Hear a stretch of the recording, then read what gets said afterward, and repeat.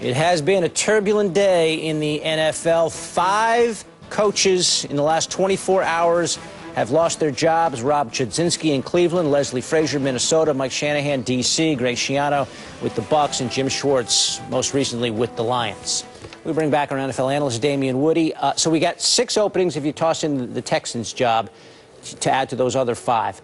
At this point right now, what's the most attractive job for a prospective NFL head coach? I'll have to say the Lions. And you look at the Lions, the first thing you got to look at is ownership. They have the Ford family. They're very patient. They're willing. That's a good thing for a coach. That's very good for a coach. You want ownership that's going to hang with you even through some tough times.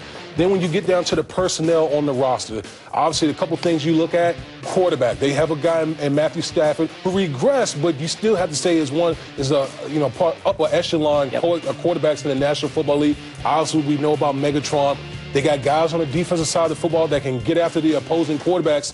So when you look at the total package, that should be pretty attractive for a lot of potential candidates coming in. Yeah, you got to beat it like half a century of bad history there in Detroit. That's the only thing you got going against you. That's right. We're going to get into that in our centerpiece next segment.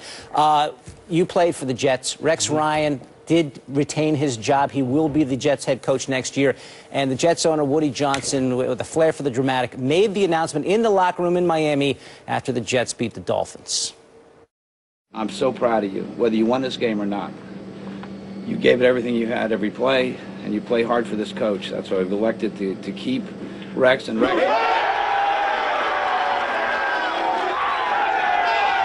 We know what we're capable of doing, all right?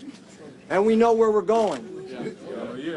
You know who wears all those traits on his sleeve for everyone to see every single day? This man right here.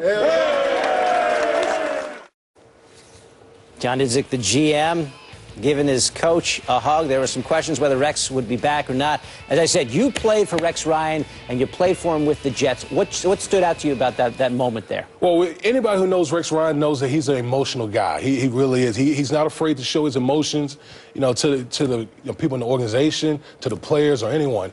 The one thing that really stands about Rex Ryan, he is a loyal guy. He's one of those guys. He's going to stand behind you 100%.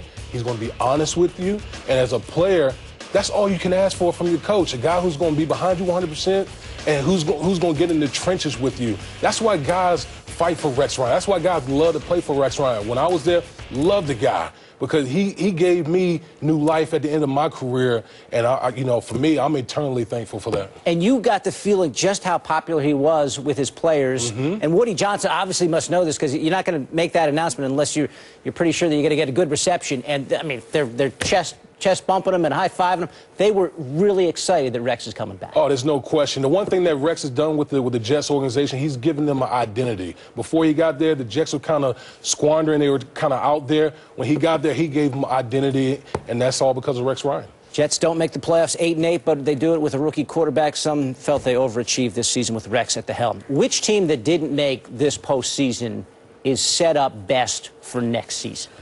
We talked about the Detroit situation, but I'm going to go with the Houston Texans. And when you look at the Houston Texans, we all know about the quarterback issue. But if you look at the rest of their roster, they have some studs all across the board on that roster. They have good offensive line. They got 2 stud wide receivers. We know that Arian Foster finished the season on IR. He should be back. Bente is a free agent. Defensive side of the football, they have playmakers on that side of the football as well. They play in the AFC South. Yep. When you look at the AFC South, really the only team that you have to contend with right now is the Indianapolis Colts. I don't think by any means of the imagination anybody thinks of Indianapolis as a powerhouse. Clearly, they got Andrew Luck as a quarterback who's trending upward, but that's a division that's winnable. You saw the problem at the quarterback position with the weapons that they have. This team could get right back into the mix next year, like Kansas City did this past year. It only takes 1 year off, and That's Texans are looking good. Rams get 2 of the top 13 picks, and they get Sam Bradford back. They finished 7-9. A lot to talk about for next year, but we're still focused on this year, coaching carousel, and the playoffs here on SportsCenter with Damian Woody. What is not to love about Wild Card Weekend in the AFC and NFC coming up? Let's start your week-long preparation right now with this. The Chiefs and Colts kick Wild Card Weekend off Saturday. Kansas City has lost 7 straight playoff games, believe it or not. Saints visit the Eagles. That's the nightcap. New Orleans will try to get its first ever playoff win on the road. The Bengals host the Chargers Sunday afternoon. Cincinnati is looking for its first playoff victory since 1990.